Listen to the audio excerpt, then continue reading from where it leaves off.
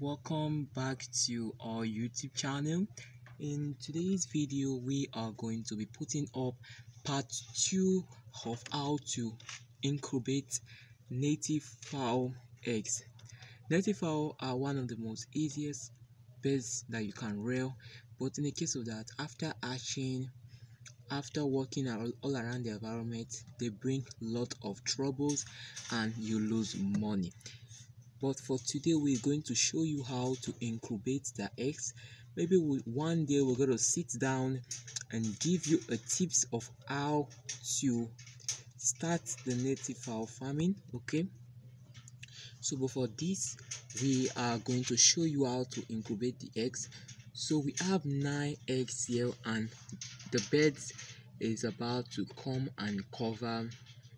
So maybe it will lay other one so that it will become 9 before it's going to cover, or it may cover this 9 eggs. So we're going to watch if it's going to cover it. Okay, so you all know it takes 21 days before hatching goes on. So these are the secrets.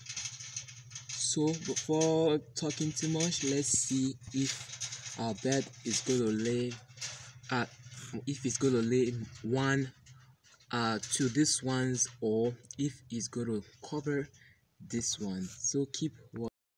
Hey, it's another beautiful morning and I'm still working on my native fowl farm.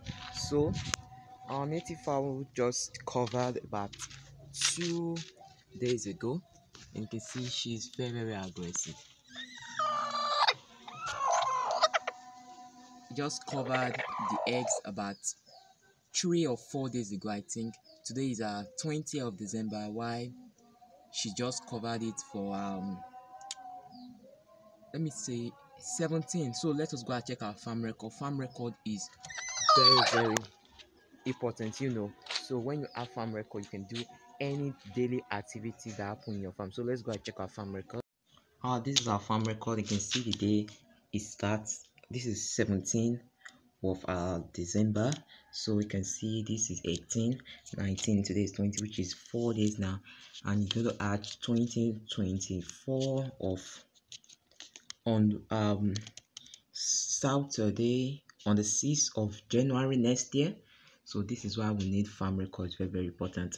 Please always watch my video till the end. So we're gonna see you on part 2, and also our bed also cover the eggs, 10 eggs when it covered. Okay, so we're going to see you on part 3, the last and not the least. That's when the bed is going to hatch in this section. I'm going to put a video for that. So God bless you so much for watching. See you in our next video. God bless you and bye bye.